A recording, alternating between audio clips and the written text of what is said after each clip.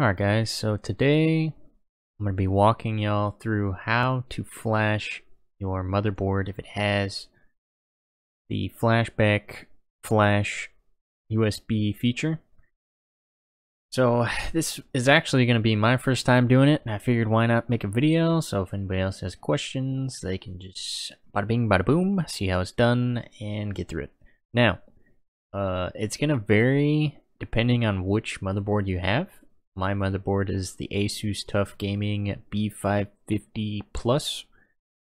So first what you're going to need is a USB flash drive, and you're going to plug it into your computer, and it's going to come up down yonder, and it's not going to be named this, it's going to be named something else. First what you got to do is click on that, go to format, and make sure it's in FAT32 for the file. If it's not in FAT32 and it's one of these other ones, just click FAT32 and then you can rename it whatever you want. I just put it as BIOS Flash just so for simplicity's sake. Then you're going to hit start, and go warning, everything on the thing is going to get wiped. You're going to say okay, you're going to let it do its thing, and now we are ready to go. Now what we're going to do is open up whatever browser you use and put in the name of your motherboard, whatever it is, and it should be the first one that comes up should be your manufacturer's website. Click on that, you're going to go to support, and this will vary depending on what brand motherboard you have. It might be a little bit different, but it'll be basically what you see here.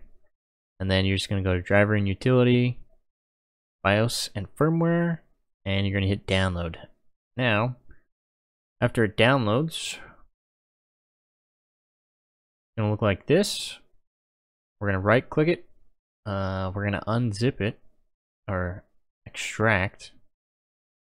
And I'm going to extract it into the flash drive. Extract. Gonna do its thing. Depending on what flash drive you have, it might take longer, or it might just be instantaneous. And then it's gonna have a BIOS renamer in there. We're gonna double click on that. It's gonna automatically rename the file and set it up so that's good to go. We're just gonna click enter, and then we're just gonna delete the renamer. And now it is ready to be plugged in to the motherboard, and we will go ahead and swap over to doing that. Alright guys, so we got the motherboard here. We have our flash drive that we just set up. We have our power supply. We have our main power for the motherboard and the CPU power, which we're going to have to plug both of these in. But first, you need to figure out which USB on your motherboard is for the BIOS. Now, you might have a motherboard that has the plate fixed, or one like mine where it's not.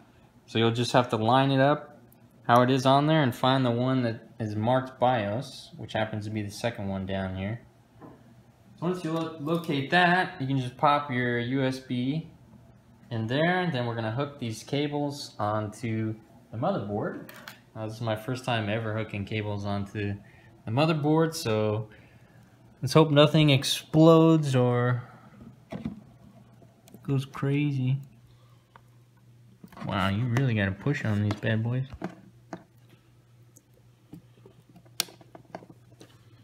Okay, you should be in.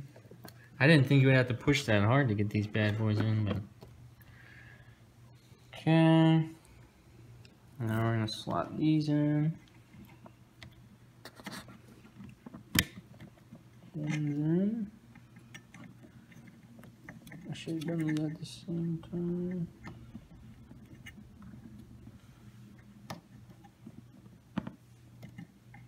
Technical difficulties here. There we go.